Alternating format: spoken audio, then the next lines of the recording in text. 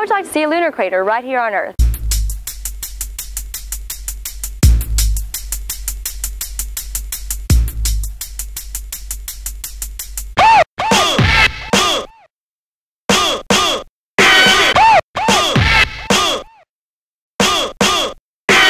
Winslow, Arizona, a small city located right on Interstate 40.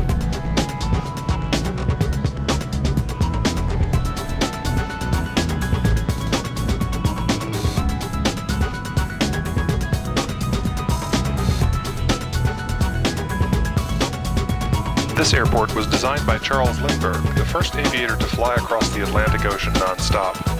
He created this airport as a refueling stop for airplanes in the 1929 mail service.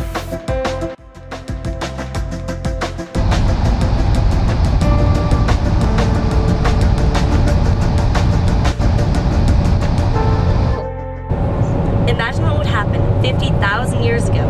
A giant metal ball, 150 feet wide, weighing several 100,000 tons, came streaking through the atmosphere at 40,000 miles an hour and came smashing down right into the desert. Now what do you think that would look like? It would probably look something like this. This is Meteor Crater. Scientists believe it's 50,000 years old.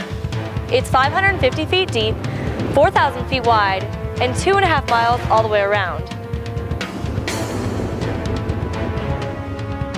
Over the years, various people have tried drilling down into the bottom of the crater to see if they could find out more about what created the large hole.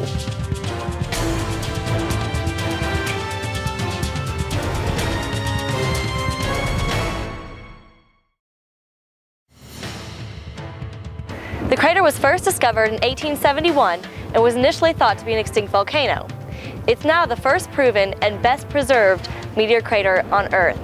Apollo astronauts were actually brought here to study the crater and to help better understand lunar craters. Now let's go see what the crater looks like from a bird's eye view. In 1957, Eugene Shoemaker was finally able to convince the scientific community that this crater was created by a meteorite and not by a volcano. You may remember the name Shoemaker.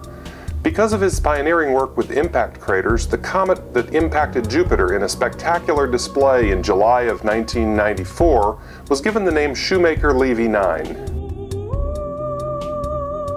From a bird's eye view, it certainly looks much more like the impact craters on the moon than a volcano, doesn't it? But of course, back in the 1800s, when they came up with the volcano theory, they didn't have airplanes, so they didn't have our perspective.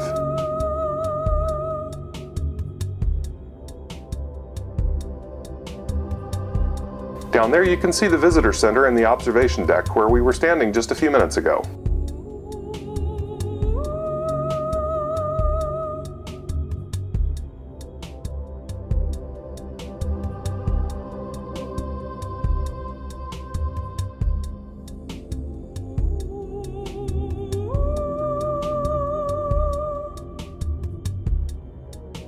Meteor Crater is on private property, about a 30-minute drive west of Winslow, Arizona, just off Interstate 40. There's a small entrance fee that supports the educational programs offered there.